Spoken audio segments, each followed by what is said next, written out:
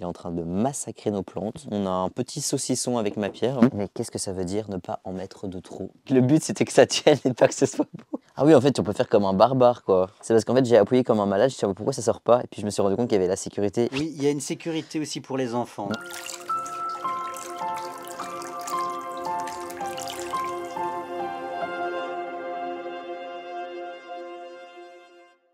Bonjour et bienvenue sur Aquabota. Aujourd'hui on se retrouve pour une nouvelle vidéo. Donc voilà, ça y est, j'ai craqué. Vous voyez enfin ma tête. Donc aujourd'hui on se retrouve pour la partie 2 sur comment réaliser son Wabi-Kusa en tant que débutant.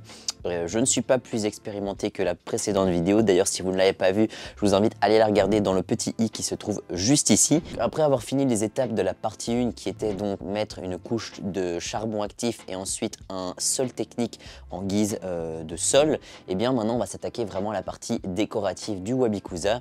Et donc je vais tout simplement mettre donc, des plantes, de la roche, des racines, de la mousse, enfin ce qui me passe par la tête. Donc je suis toujours aussi novice et donc j'ai pas beaucoup plus d'idées, mais je me suis un petit peu renseigné, j'ai demandé conseil à droite à gauche et j'ai à peu près quelques idées sur ce que j'ai envie de faire.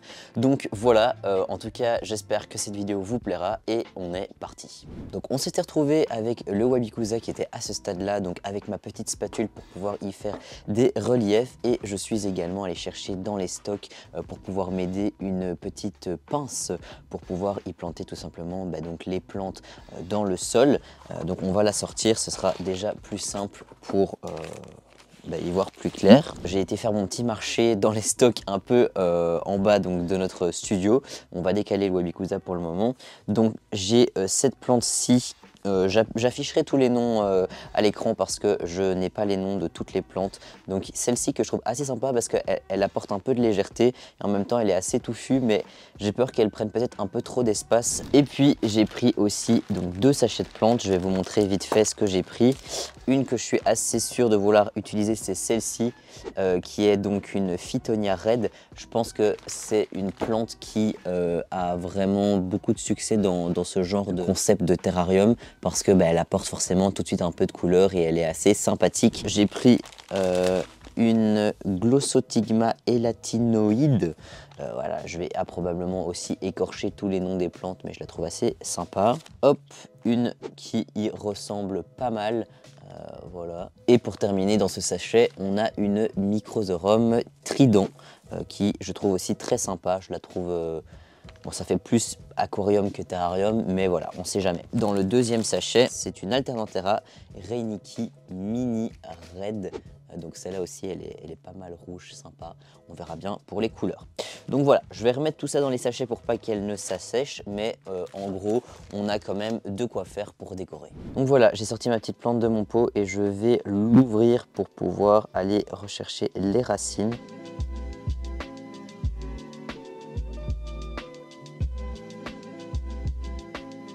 Il me reste donc une belle petite touffe comme ça que je vais aller planter devant. Ça va vraiment être ma plante d'avant-plan, je crois. Et puis ensuite, on verra bien ce qu'on en fait. Je ramène mon petit terrarium. Et donc, je vais venir planter mes petites plantules dans mon Wabi-Kusa.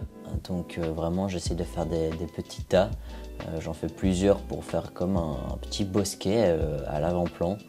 Voilà, j'en mets 4-5. Après, je viens de me faire la réflexion que j'étais pas obligé de mettre les plus petites plantes devant et j'aurais pu les mettre derrière puisque forcément les plus grandes vont prendre plus de place. Donc voilà, je vais essayer de mettre des moyennes à mon avis derrière et peut-être des plus grandes au milieu pour que ça contraste. Mais donc j'ai envie de mettre la petite plante qui a de la couleur. J'ai envie d'amener un peu de couleur dans ce Wabi-Kusa. Donc on va partir sur la Fittonia Red qui est donc cette fameuse plante-ci. Donc je vais virer le Wabi-Kusa pour le moment et je vais reprendre mon petit plateau. Je vais retirer ma laine de roche qui cette fois s'est retirée facilement. Et ça va vraiment apporter un chouette petit contraste dans le Wabi-Kusa. Alors je ne sais pas encore où est-ce que je vais les mettre. Je me dis que je les mettrai bien au milieu, mais est-ce que j'en mets 2 au même endroit ou une à droite, une à gauche? Ça c'est la question. Et là je vais utiliser ma petite pince pour faire quelque chose d'un peu plus facile à planter je pense. Et est-ce que j'en mets directement une deuxième? Et je pense que je vais opter pour la mettre au même endroit. ça donne ça. C'est assez sympa. Je trouve que ça apporte déjà pas mal de couleurs. Donc du coup, ben, j'ai un peu hâte de voir comment on va compléter ça. Je pense que quand je vais mettre du gravier, des petites branches, ça pourrait être sympa. Bon, et bien maintenant qu'on a fini de planter nos 2 premières plantes, j'avais envie d'apporter un petit peu de hauteur à ce Wabi-Kusa et donc prendre une plante qui a déjà une belle taille. C'est une Microsorum trident. Cette plante-là, elle a la particularité d'être épiphyte et donc ça veut tout simplement dire qu'on ne peut pas la planter dans le sol comme ça, il faut plutôt l'accrocher, la coller à une racine, à une roche, à la paroi de notre terrarium, bref, à ce qu'on a envie. Et donc je suis allé demander à Kevin un petit peu quelles étaient les manières de faire parce que j'avais déjà entendu parler de plusieurs techniques.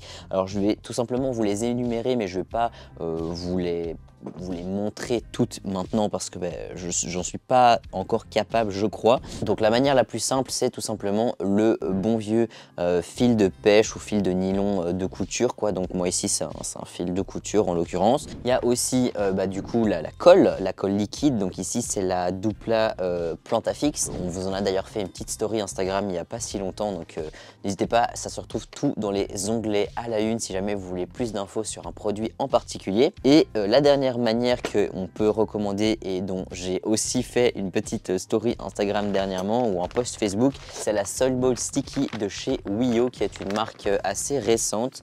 Il me semble que c'est une marque espagnole et donc là c'est un peu comme une sorte de pâte à modeler qu'on peut vraiment malaxer et venir coller sur des choses.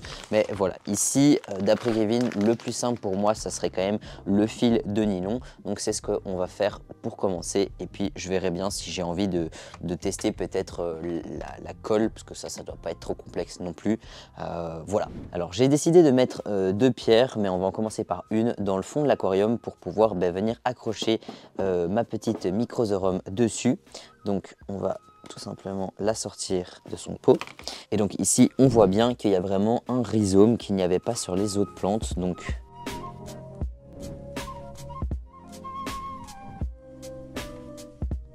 ça fait vraiment une sorte de petite barrière, de même que pour celle-ci. Et on va essayer donc déjà d'accrocher ces deux-là sur notre petit rocher. Sans transition, on est donc parti pour faire une sorte de petit ballotin avec notre pierre pour pouvoir les accrocher. Donc là, on a une première plante, hop, et on va venir, pareil, la fixer à tous les endroits possibles.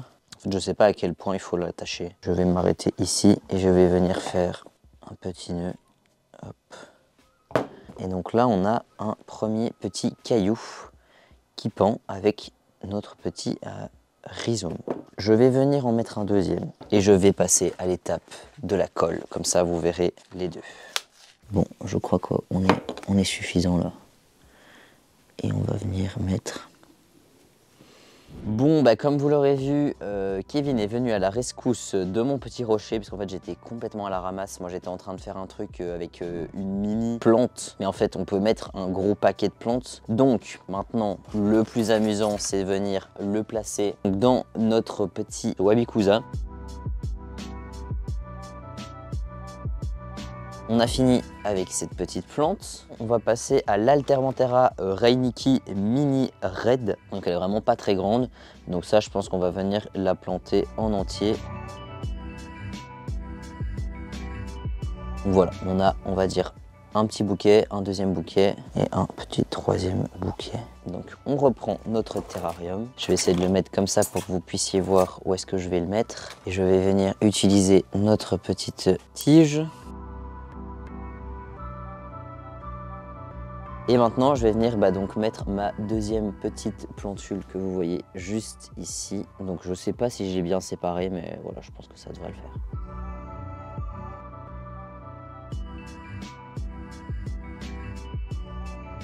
Donc ça commence à prendre vachement forme ce petit terrarium.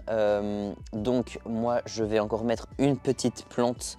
Et après, je pense que je vais m'arrêter et j'aurai bien envie de mettre quelque chose de vraiment volumineux. J'aime vraiment bien cette plante, même si j'ai vachement peur qu'elle prenne trop de place. Donc, je reprends à nouveau ma petite poubelle avec toutes mes plantes et mes trucs. On la retire de son pot et je vais séparer ce petit bouquet en deux. J'espère que je ne vais pas la casser. Voilà.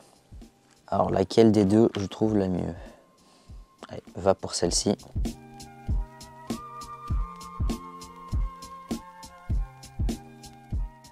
Comme la semaine dernière, on va s'arrêter là pour aujourd'hui parce que sinon ça va vous faire une vidéo trop longue et je pense que ce sera mieux qu'on se retrouve dans une troisième et peut-être dernière partie. Je sais pas encore s'il y aura une quatrième partie et donc ce sera entre guillemets après ça terminé en termes d'installation et puis après on se retrouvera de toute façon pour d'autres vidéos, un petit peu pour l'entretien et pour voir comment est-ce qu'il évolue dans les prochaines semaines et mois à venir. Mais avant de terminer cette vidéo, je vous propose qu'on appelle peut-être Kevin pour qu'il nous fasse un petit avis sur ce que j'ai pu faire. Qu'est-ce que tu en penses pour ce premier Wabi-Kusa? Bon, en 3 heures, ça va, sachant que tu n'as pas d'expérience, mais c'est 0 pointé en expérience. C'est sûr.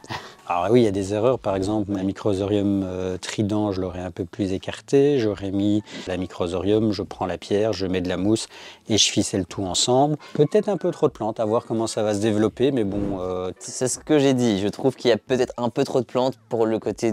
Là, c'est joli, mais après, ça va peut-être faire un peu trop touffu ou... Bah. À voir, des fois, on peut avoir de très belles surprises. Il faut laisser nature se faire, comme on dit. Peut-être vraiment enfoncer un petit peu la pierre, voilà, dégager un peu d'espace, parce que les fougères, ça prend vite de la place. Hein. Donc ça, c'est, voilà. La Microsorum, bon, bah, même si ça peut donner un petit côté fourre-tout comme ça, il faut lui laisser le temps. J'aurais peut-être mis les Fittonia un peu plus sur les côtés, les Alternaterra, Renikimini devant. Mais après, voilà, on se fera une deuxième vidéo un peu plus tard. Ouais, quand tu auras plus d'expérience. Mais à voir. Et tu trouves qu'il y a encore de la place si on veut rajouter un petit peu de pierre, par exemple, ou pas? Ou alors ça va vraiment être trop et il faut laisser de la place pour que ça se développe? Des très petites pierres, il y a moyen, faudra aller piocher. Il y a moyen, mais de toute façon, on laisse se développer. Et pour le deuxième, on verra ce qu'il fera. Donc là, c'est vraiment débutant. Prochaine étape, la suite. Et donc là, avant la semaine prochaine, est-ce qu'il y a des choses à faire? On va déjà brumiser, parce que bon, bah, là, tu as travaillé, on n'a pas encore brumisé pour la vidéo, mais en théorie, clairement, il faut vraiment brumiser pendant le travail ou alors les humidifier. Bah, on peut le faire. Hein. Voilà. Il y a le brumisateur qui est juste là. De toute façon, on va humidifier un peu le sol.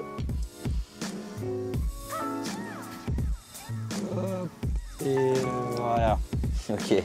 Le couvercle, on doit le mettre ou pas? Toujours. Un Wabi-Kusa doit rester humide. Ici, on a des plantes qui sont cultivées en émergé, donc ça pose pas trop de problèmes qu'on ait une hygrométrie entre 50 et 60%. Mais dans la première phase, il faut toujours recouvrir pour garder l'humidité et préférer un enracinement. De toute façon, il y aura toujours des plantes qui vont se laisser dépérir, d'autres qui vont pousser beaucoup mieux. Maître Kevin est venu faire ses petits constats et ses petites critiques. Donc globalement, pour l'instant, je m'en sors pas trop mal, mais c'est vrai que ce que j'avais dit durant la vidéo, qu'il y avait peut-être un peu trop de plantes, ben, c'est le cas. Mais j'avais l'impression en fait qu'il fallait absolument que j'en mette beaucoup, alors qu'en fait, c'est vrai que dans un espace aussi clos et aussi petit, on peut pas faire 1000 choses. Mais donc voilà, en tout cas, ça donne pas mal. Bon, là, vous verrez plus rien parce que forcément, il a été vaporisé, mais je le trouve sympa et j'ai hâte de voir comment est-ce que ça va évoluer. Et c'est clair que la semaine prochaine, on essaiera, ou en tout cas dans les prochaines semaines, on essaiera de pouvoir continuer mettre un petit peu de déco, peut-être des pierres, des choses comme ça. Mais je pense que c'est déjà pas mal pour aujourd'hui. La partie des plantes, c'était la première fois pour moi que je touchais à des plantes de cette manière aussi, on va dire, immergée. On se retrouve donc de toute façon très bientôt pour d'autres contenus. N'hésitez pas à nous suivre sur nos différents réseaux sociaux, Instagram, TikTok, Facebook. On alimente le compte tous les jours avec des petites infos assez sympathiques. Et puis parfois, on vous balance aussi des promos que forcément, on ne parle pas sur YouTube parce que YouTube, ça demande plus de temps de préparation et que parfois, les promotions sont éphémères. Donc, je pense que j'ai tout dit et moi, je vous dis à très bientôt.